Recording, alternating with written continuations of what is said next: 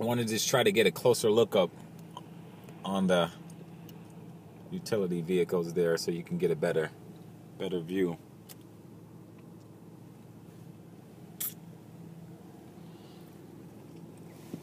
There's that overpass. So that's 57th and Western. This would take you 57, and this would take you down to Minnesota if you continue that way. So that's where the river is running as it collides with the snow and the ice and it's flooding. I'm a little nervous about where you got another utility vehicle look like it's pulling up here. I'm a little nervous as to where the floodwaters are throughout town here.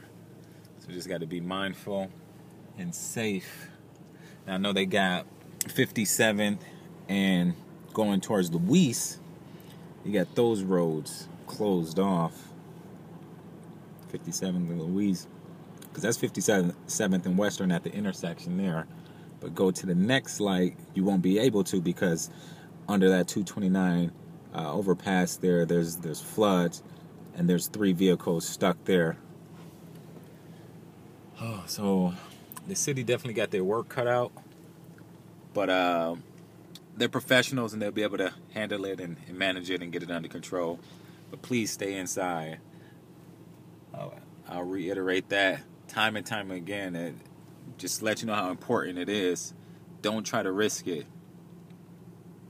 All right, yeah, take care. And again, I'll continue to keep you updated. All right, peace, love, smile, truth, galaxy. I'm Zachary. I see you. And be safe out here on these roads.